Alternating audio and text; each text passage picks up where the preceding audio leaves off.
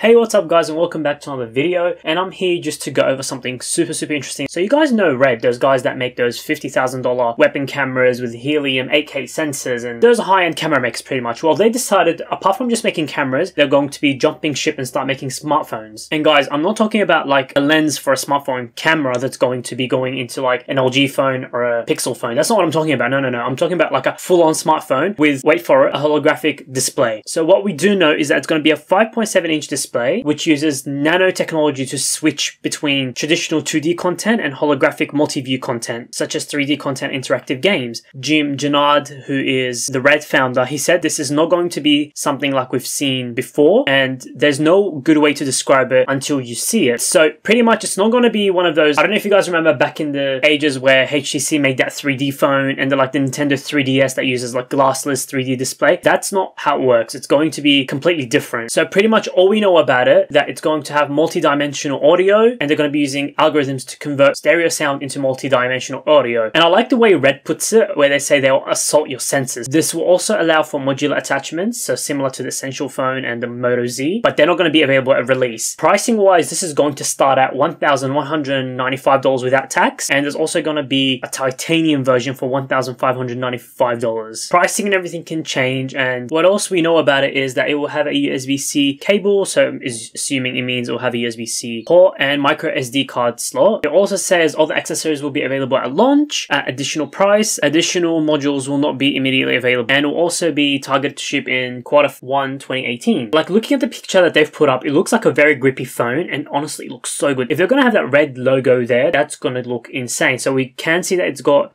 a 3.5mm headphone jack, a USB-C port. Apart from that, that's really all we know about the new Hydrogen by Red. I actually can't wait to get my hands on it because it looks super cool. That's about it for this one. Hope you guys enjoyed this. If you did, smash that thumbs up button below. Share this video around to let the world know of the new holographic display. And subscribe for more content just like this. And I'll see you guys in the next one.